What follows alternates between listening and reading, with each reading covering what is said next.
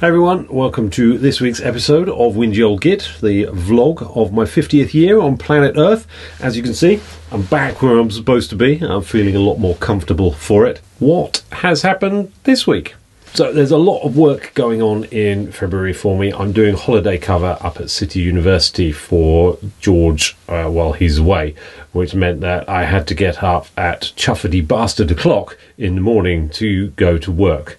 I did a little bit of vlogging when I was there. It had been a bit snowy when I left Crowborough and a little bit rainy when I got to London, but I vlogged anyway because I am a consummate professional, you know.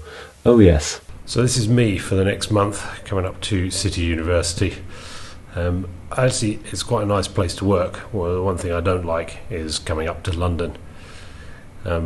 I had to get up at 4:30 this morning. It's now almost 7:30 and I've just arrived at my desk. Fair enough, I have had quite a nice walk across London doing that, but 3 hours after you get up, ready for work. In contrast, when I'm in Crowborough, I will get up at 7 o'clock. I will probably have some breakfast and stuff, leave the house at 8 o'clock, so an hour after I've got up, and be at work for about 8:05, which is why I prefer working in Crowborough. Still, loads of inspirational quotes and stuff all around the place. That's a music one. Here's a better one. Yeah, here's a good one for you.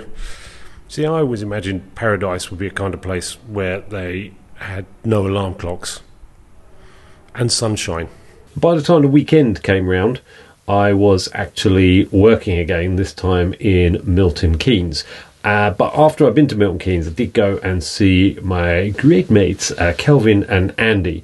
We had a good night out, but I didn't vlog anything. They just don't seem like the vlogging type to me. So I thought, you know, keep my camera in my pocket. Before I started work at the weekend, I had to pick up Bill from the station. So I was a little bit early and I thought, what can I do with myself? So I decided to record this while I was at the station.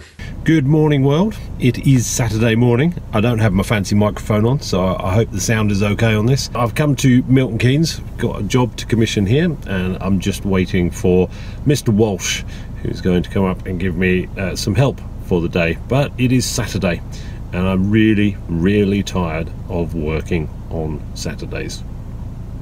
In fact, of working at all. Anyway, that's me for today. Later on, I'm going to see Kelvin. We're going to have a look and see whether this trip to Europe is possible, this Brexit tour. Who knows? How much do I want to be in bed right now? On Sunday, a rare day off, which was kind of cool. I should have come in here, should have done my vlog, but instead I took my life into my own hands and decided to take Hattie on a driving lesson. In fairness, she is actually getting very close to her test and she's very good. We went on quite a journey, to be fair. We drove from Crowborough, we did a load of roundabout work, went over to Sheffield Park, down through East Grinstead, all the way up to Oxted, then over to see her grandma, and then we drove home again. I have to say, Hattie's getting the hang of it. The only thing that's going to let her down on her test is if she gets nervous, because she's definitely competent enough as a driver, as I'm sure you can see from this. Oh, we're so vlogging. This is the last will and testament of Lord Andrew James Camsell. So horrible. Hattie's really well today. Driving. That's fine. I'm not going to put her off by vlogging this actual part of it, but I will be turning the camera on again when we're going. Why? It's going to distract me driving. I need things to, you know, nothing interesting has happened this week. What? So you're going to put my crash online? Have you been in an accident that wasn't your fault? It was probably your daughter's while she was driving and you were vlogging her? We're all fine. Look, can you see movement out of the car? Hattie's driving. Yeah. No, because I want to look over. Don't look over. Well, I know that. Thank you. My vlog, Whingy Old Git. Bloody hell. It's not drivey old Hattie.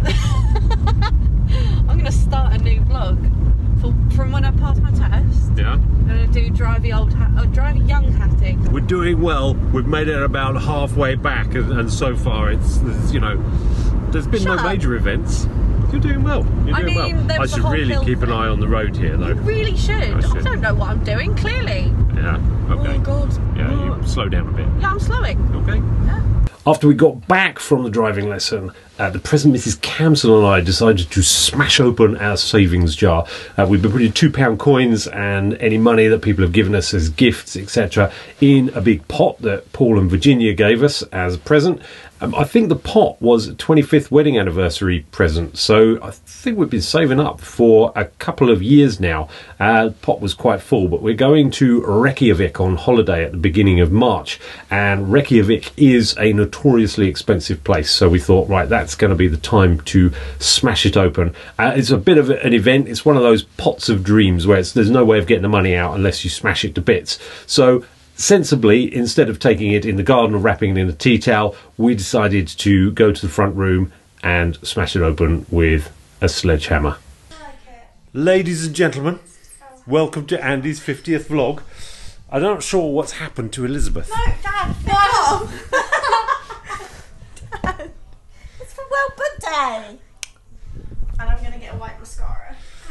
Yeah. Well, anyway, today we are here for a very special reason. I've got to turn my camera around to show you what that is. Hattie's videoing in ultra slow motion what we're about to do. This is our savings fund for Reykjavik, which was a pot which was kindly given to us by Paul and Virginia, and we've been filling it up with £2 coins and Elizabeth's housekeeping money and some Christmas money that went in there as well.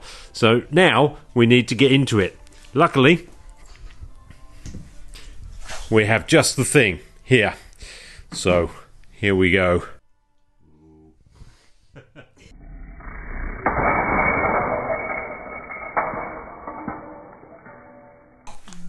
My pillow.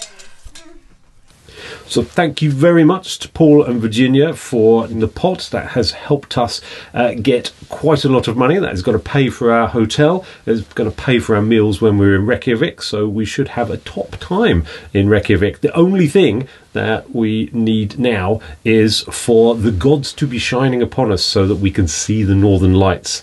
We went to Tromsø with everyone a couple of years back and didn't see the northern lights. We just had a really expensive minibus ride around Tromsø.